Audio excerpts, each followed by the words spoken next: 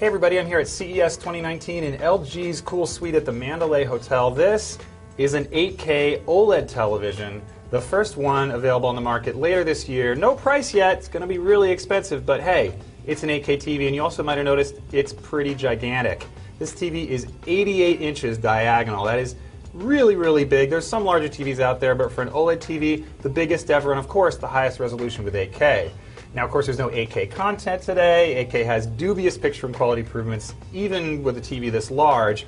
But this is an OLED TV, which has the best picture of any technology we've ever tested. This TV we expect to be a spectacular performer. It's got this cool stand here. It's actually part of the television itself. It's a little rectangular silver thing. Of course, you can pop the TV off and wall mount it if you want. Look around back, there's speakers pointing up, and there's also a cool little flange along the bottom here to send that sound out into the room. It's a pretty nice overall design on this TV itself, very minimal as you'd expect from an OLED TV.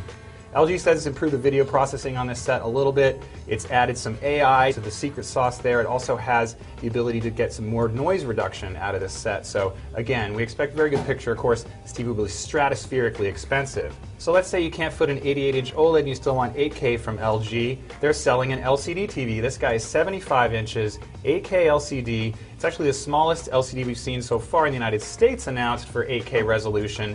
Again, you get all of its processing and everything, but the picture's not going to be nearly as good because it's an LCD-based television. Should be pretty decent, but again, we'll have to know when we check it out. LG is also selling standard 4K versions of its OLED TVs. This is the E series. It's got a new design here. The bottom's nice and clear. They're also putting in some cool new features this year, including the ability to work with these clipped speakers with a new Wi-Fi standard that allows it to actually play full 5.1 surround sound without any wires. The set also has that improved processor, and LG says that it can work now this year with Alexa and Google Assistant. So you got both of those digital assistants on the TV at the same time. You long press on the Amazon button and you get Alexa on the TV itself. First time that's ever been done.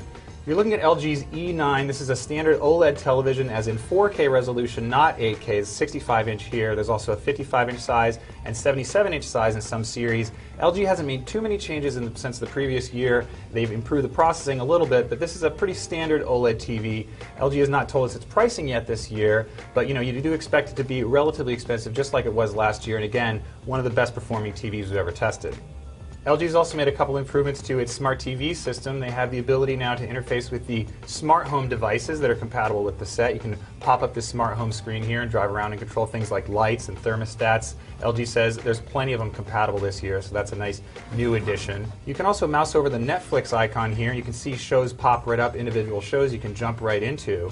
There's also the ability to rearrange the apps themselves. LG can automatically sense which apps you've used the most and move those to the front of the line.